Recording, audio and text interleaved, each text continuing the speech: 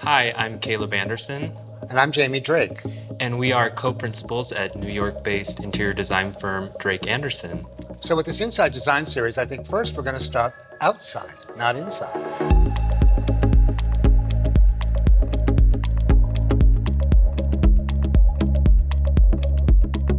Outdoor space has become increasingly important to our clients and is actually a significant portion of what we do here in our offices.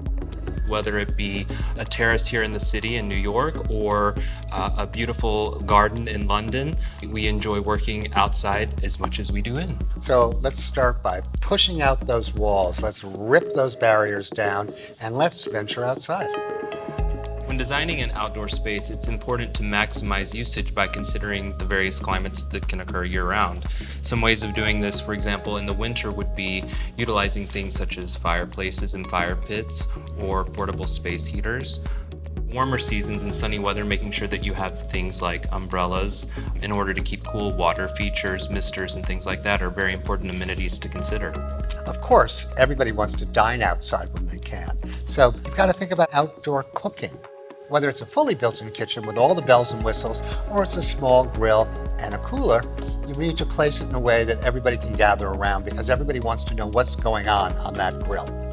In keeping with this idea of extending your interior space to the exterior, we think of ways to connect the two. And this can be done through the color schemes.